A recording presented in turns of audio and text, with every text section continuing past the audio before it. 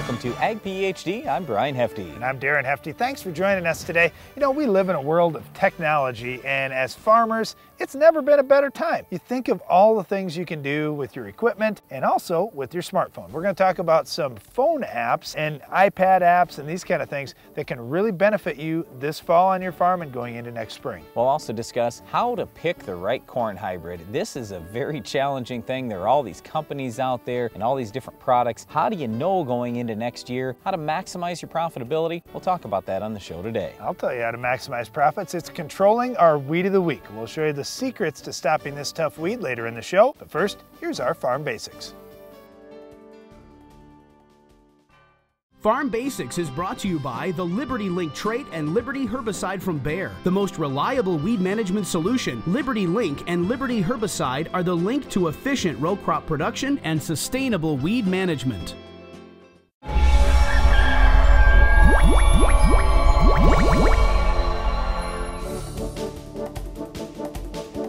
During our Farm Basics time today, we're going to talk about, is it safe to apply fertilizer in the fall? We do get this question from non-farmers.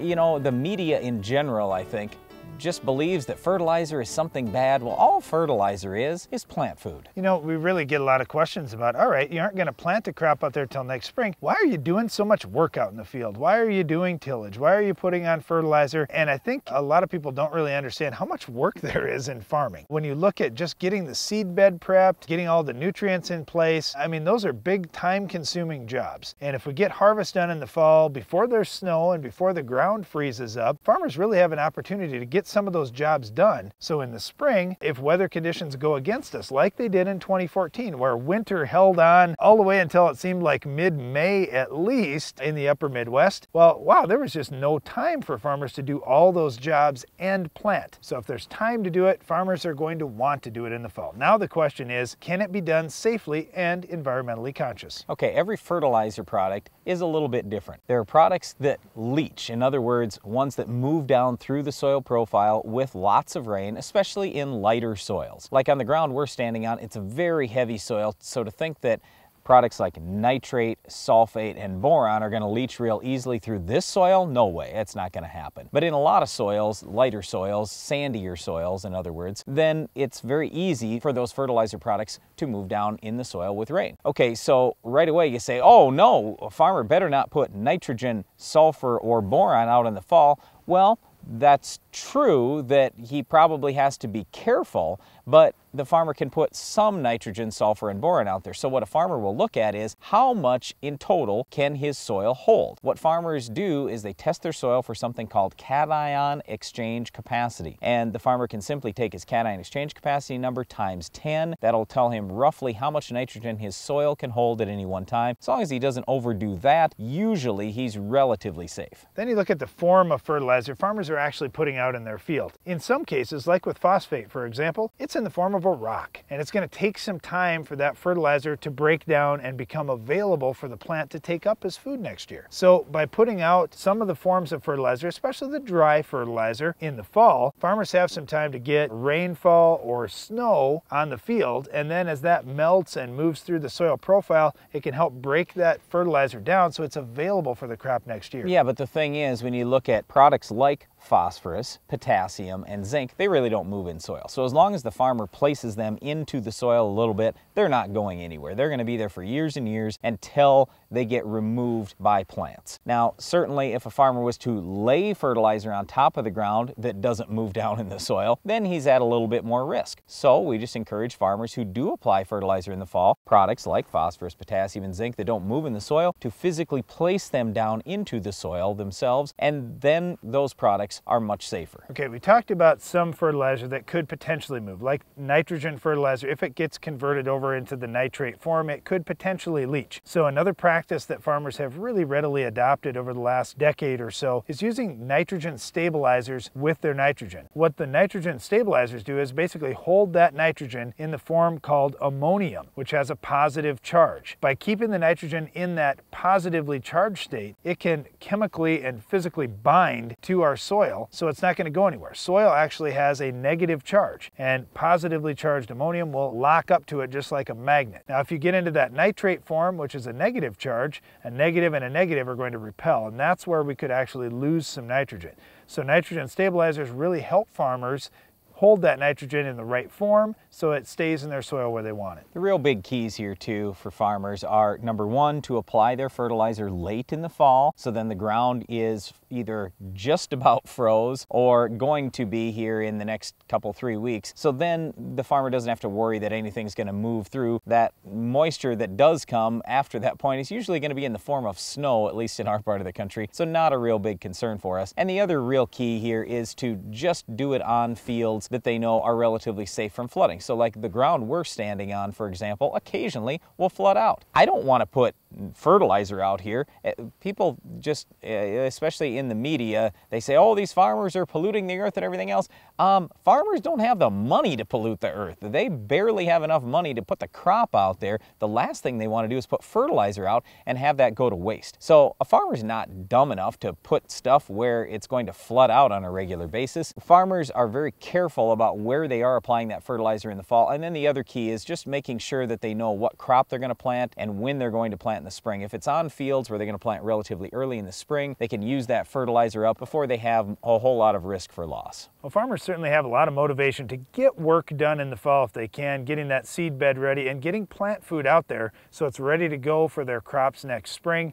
Farmers have adopted a number of different methods to make sure they're environmentally friendly with what they're doing, using stabilizers with the fertilizer to protect it from leaching and loss, and also putting that fertilizer down underneath the soil where it's safe from any potential erosion or spring washing off the field too. Well, another real important thing if a farmer wants to be successful in his operation is controlling our weed of the week. Can you identify this week's weed? What's next in weed control technology? Roundup Ready 2 Xtend soybeans will provide tolerance to dicamba and glyphosate and will be built on the Genuity Roundup Ready to Yield trait. See them in action at extendfollowafield.com. No one understands your farm, your field, and your soil like you. I'm Myron Stein, and at Stein Seed Company, we know your field demands a choice.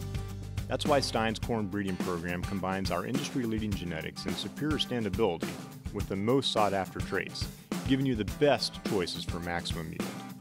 Learn more about Stein's hybrid lineup by visiting steinseed.com or contacting your local Stein Seed dealer. Looking to maximize yield? Quick Roots is a microbial seed inoculant that allows the plant root to explore a greater volume of soil, the key to higher yields. Quick Roots continues to generate yield response on corn, soybeans, wheat, and more. Quick Roots is applied to the seeds so the live microorganisms go right to work, enhancing seedling vigor, increasing the uptake of certain nutrients, including NPK, and expanding root volume. Maximize yield on your farm this season. Call TJ Technologies or your local dealer and get your Quick Roots today. Wake up, breakfast is served. Your roots crave pea. Most of your applied pea gets tied up in the soil, a natural phenomenon known as phosphorus fixation. Fix the problem with Avail Phosphorus Fertilizer Enhancer. Avail makes more pea available to your roots, here, here, and here. Increasing pea availability can lead to increased pea uptake in the plant. That's more pea, and more pea. More phosphorus for your crop can mean more results in your bin. An average of 9.6 bushels per acre of corn. Breakfast is served. Supercharge your pea with Avail. No one understands your farm, your field, and your soil like you. I'm Myron Stein, and at Stein Seed Company, we know your field demands a choice. That's why Stein's corn breeding program combines our industry-leading genetics and superior standability with the most sought-after traits, giving you the best choices for maximum yield. Learn more about Stein's hybrid lineup by visiting steinseed.com or contacting your local Stein Seed dealer. A proven herbicide for decades, dicamba can provide burn-down residual control of tough and resistant weeds for up to 14 days. That's another reason why farmers will use dicamba for years to come. Brought to you by Roundup Ready Plus Weed Management Solutions. One of the most important things a farmer can do every year is pick the right seed. So today we're going to talk a little bit about the steps you might consider taking on your farm to pick the right corn hybrid. Okay, I'll admit it, my mind's wandering just a little bit. We're standing here in this soybean stubble and I'm already thinking, okay, what problems do we have? What soils have we got here? What's the fertility like? And what corn hybrid can we put out here in our rotation for next year? And you think about that, the biggest things that I think about with corn hybrids, and I'm sure Brian will agree with this point at least with me, is we've got to look at the defensive traits that we absolutely have to have. For example, Goss's wilt is in our area. That's one of the big considerations for us if we're going into a field that has any kind of history with Goss's wilt, or if we're into a continuous corn rotation where we've got a higher risk of having some of those diseases like Goss's wilt. We've got to pick the right hybrid so we've got good Goss's wilt tolerance going into next year, because there's really no post-emerge treatment that we can do to protect our corn, or no seed treatment we can put on, nothing. We've got to have the right hybrid. That's our best defense. The next thing that we suggest you do is test your soils. When you find out where you're at in terms of fertility levels, soil pH, for that matter, even soil type, those are good things to talk to your seed provider about and say, hey, I've got this field or this area of a field and I have this issue going on out there. Now, we aren't to the point on most farms where we can change varieties on the go. We've done a little bit of that on our own farm, and I think that that's where the future is, where we can literally change varieties as we cross the field. So if I've got some sand in an area, I might put a drought-tolerant hybrid there. If I've got some really heavy ground, I'm going to change the variety. Maybe I'm going with a racehorse there, or something that has good defensive traits if I have poor drainage. The point is, you've got to really understand your soil, and you're not going to be able to do that fully without having a good soil test and then making sure that you communicate that information to your seed provider. You know, we had a really cool spring in 2014, to put it lightly, and we saw great differences in emergence in certain hybrids. I think when we get into reduced tillage, or we get into a situation where we've got heavy residue out there with continuous corn, something like that, we've got to have a great emerger. And then when you think about your plan, if you say, you know, I really want to plant in the upper Midwest, let's just say that it's April 15th and that's kind of on the early side, and May 1st is typically when everybody else plants around you, so you're a couple weeks ahead of the game. You want to make sure you're picking good emerging hybrids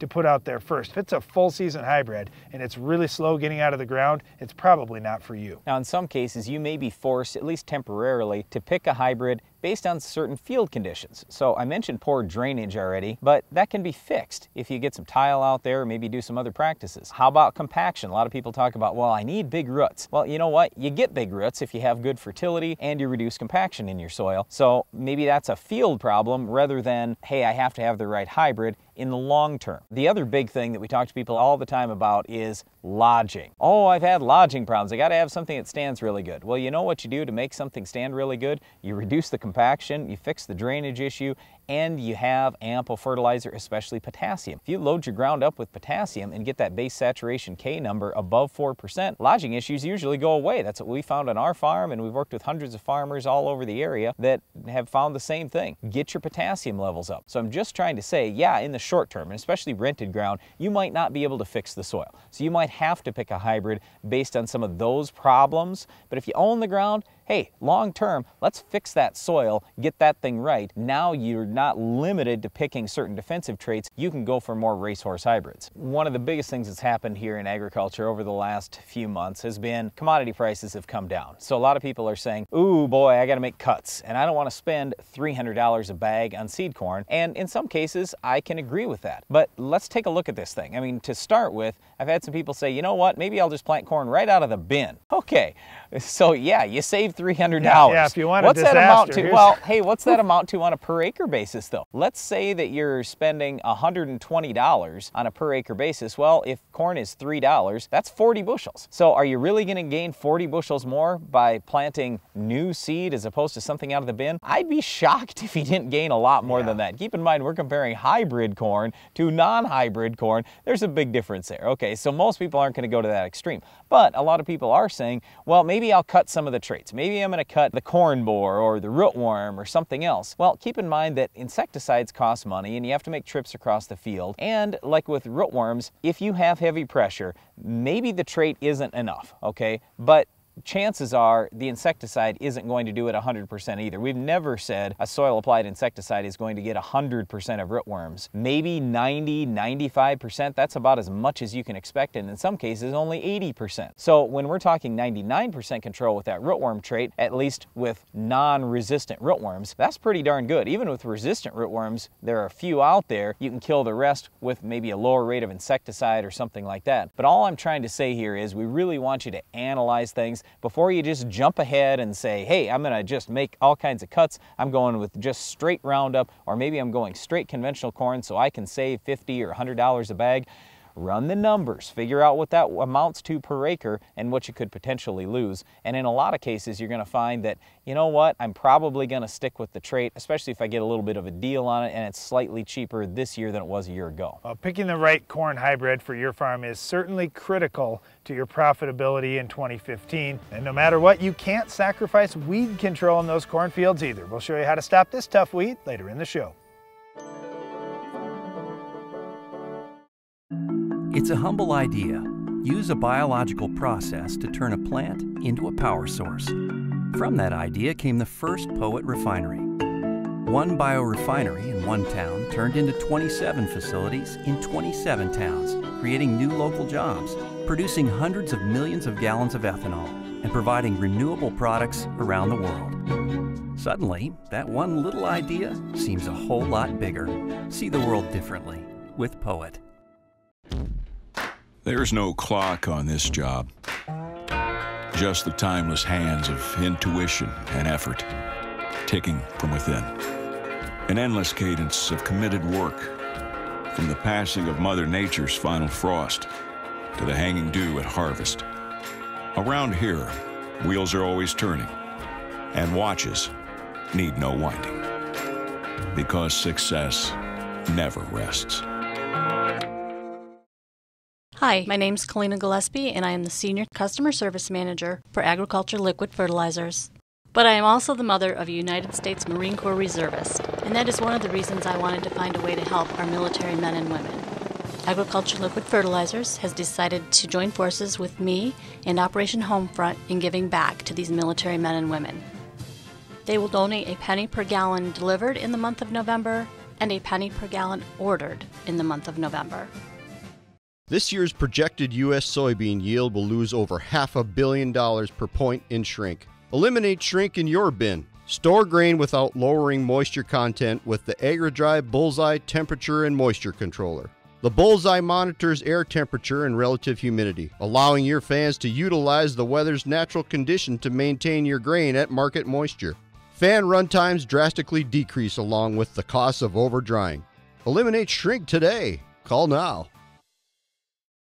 Being a farmer means securing your land and livelihood for the future. Harvest Solutions from Capello USA have the grit to get you there. Our product lines for corn, sunflowers, and forage are designed for efficiency and longevity, preventing harvest loss while minimizing maintenance and downtime. To do everything you can to advance your farmland to the next generation, call us at 855-CAPELLO or visit us at capellousa.com. Capello USA, Italian craftsmanship, American grit.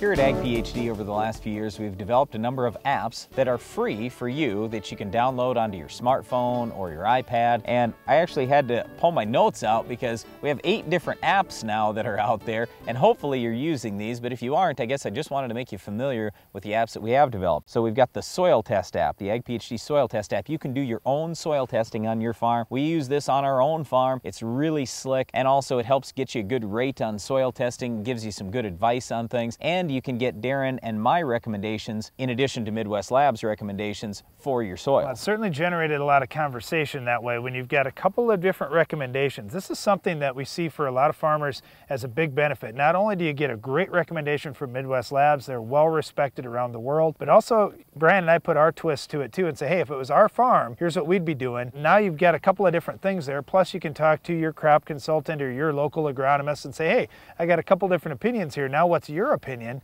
and then you can start comparing things, and it really helps to learn and improve your profitability going forward. Our most popular app to date with the most downloads is our fertilizer removal app. This is where you should start if you're trying to develop your own fertility program. You've got to know what your crop removes in terms of nutrients. We have the Ag PhD Field Guide app where you can get our recommendations for a whole host of different weeds and insects in terms of how to get control. We have the GDU app. We have a nutrient deficiency app, a drainage calculator, harvest loss, and planting population apps. We have a number of different things that can help you. Just search for Ag PhD on any app store for the particular device that you're using. I think the big thing is you've got to have data to make good decisions. And you can say, well, I'm just going to judge based on, some subjective thing out of my field. It looked green or it looked yellow, so I'm going to change this or that. Why not have the numbers? We've got all these tools available, and like Brian said, these tools that we're talking about right now are absolutely free to you. So why not download them and use them on your farm? And you can start making decisions. Like, for example, the harvest loss app. You could go out into this field right now, look for how many soybeans are laying on the ground, and see exactly how many soybeans didn't make it into your combine. Now I realize this is after the fact and you're like, oh man, now I feel terrible because I lost this much money in the field. Hey, go through that combine this fall and this winter, get things set right. Look for problems. If you're dropping too much on the ground, maybe there's an issue. Or maybe there's an issue with the variety that you chose. If you had a lot of shatter out in the field, now you can see exactly how bad that was and you decide, wow, I have to be very cautious about using that variety again, or I need to make a change on my farm to improve my profitability. Well, once again, we do have a number of free Ag PhD apps. We encourage you to download those. These are things we use on our own farm just about every day too. The smartphone can be a powerful tool, especially when you have apps like these. Another thing that can be powerful for your farm is stopping our Weed of the Week. We'll show you how coming up next. The Weed of the Week is sponsored by the Enlist Weed Control System from Dow AgroSciences, a new herbicide and trait system that will build on glyphosate. Farming isn't just in the land, it's in you. Take control of weeds like never before. Enlist builds on the Roundup Ready system, combining proven control of a new 2,4-D and glyphosate in Enlist Duo herbicide. Protect what matters without changing the way you farm. Talk to your seed or crop protection supplier today. Our Weed of the Week is Lady's Thumb. There's several different types of smartweed out there, whether it's Pennsylvania smartweed or swamp smartweed or lady's thumb as we're talking about today. The way you can tell these apart, swamp smartweed, for example, is a perennial weed, and that's going to have some hairy leaves, and it's also going to have rhizomes that run beneath the ground. When you look at Pennsylvania smartweed, it's an annual weed, so it's just going to have your normal fibrous root system. So if you pull it up, that's what you'll see. Plus it's got waxy, shiny green leaves. Then when you look at lady's thumb, that's an annual weed as well, but it has kind of a purplish color print on each leaf that looks about like a thumbprint. That's how it got the name lady's thumb. Okay, with lady's thumb, it's really not that difficult to control. We do have a number of good options in various crops. Let's start in wheat. I would suggest Sharpen Down. Now you can use Prepare, that has a little bit of activity, but Sharpen is better. Post-emerge, I like Husky. If you throw a little addition broad spec in with either Husky or Wide Match, that'll really help out as well. In corn, I'd probably go with Verdict, but Sure Start and Triple Flex are really good too. Post-emerge, I like Status the best. Throw a little atrazine with it to kick the control up a little more, but Callisto, Loudest Impact, Armazon work okay too. In soybeans, here's where it does get a little tricky. I'd use Authority MTZ or Authority First, but post-emerge, I want to save the pursuit for post. So in other words, I'm saying don't use Authority Assist. I really like Authority MTZ best pre, then follow with some pursuit post, because Roundup is okay on this weed, it's just not fantastic. Well, the other thing is that Pursuit and Raptor are not too bad post, but adding some Flexstar or Cobra with it adds a little extra kick, especially if the lady's thumb gets more than about 3 or 4 inches tall. That's all the time we have for this week's weed, but Iron Talk is coming up next. Iron Talk is brought to you by Case IH. The AFS Connect Farm Management System from Case IH connects you, and only you, to the information you need most from your equipment, from anywhere, at any time. AFS Connect, only from Case IH.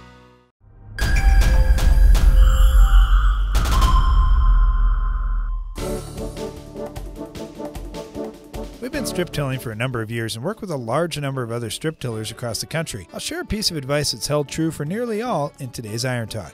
If you're trying to get strip tilling done yet this fall, the weather and soil conditions are variable, and you're likely running out of time quickly depending on where you're at in the country. The rule of thumb for today's Iron Talk is to make your strip till pass the last trip across the field in the fall. Here are the big issues that have been coming up. Tough stalks. Following corn, dealing with big, long stalks that are often holding moisture is a real challenge for strip till. If you need to do some other form of tillage to help with the stalks, like vertical tillage with a coulter cart for example, you should do that first. We ran into this challenge last year, and running another pass after strip till was detrimental to the seed beds that we had built for next year. Nutrient application. If you have nutrients or soil amendments that need to be applied, but you're ready to strip till a field, the best choice is to wait until after the nutrients are applied to do the strip tillage. We had this situation come up where we needed to broadcast apply zinc sulfate on a prescription basis to certain zones within a field. We ended up doing the strip tilling work first because snow and cold weather were imminent. Rather than messing up our berms, we waited until spring and found weather where the ground was firm enough in the morning for us to get across with the broadcast spreader, but it was thawing in the afternoon, and we got our work done.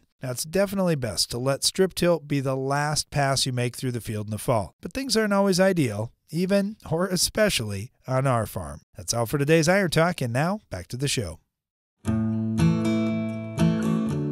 A farmer's attention to detail is what makes the difference. You take the time for service management because you know how vital it is to your operation. You service your field like everything else because soil sampling makes all the difference and gets the results you want. Download the app Soil Test Pro and start grid sampling today. Keep your farm growing strong. The more you test, the more you know. My data is mine, not mine. Mine to share, mine to keep. It's mine when I want it. Mine where I want it. And only mine. My data is mine to analyze. Mine to put to work. Mine to control. It's mine. The AFS Connect Farm Management System from Case IH connects you, and only you, to the information you need most from your equipment, from anywhere, at any time. AFS Connect, only from Case IH.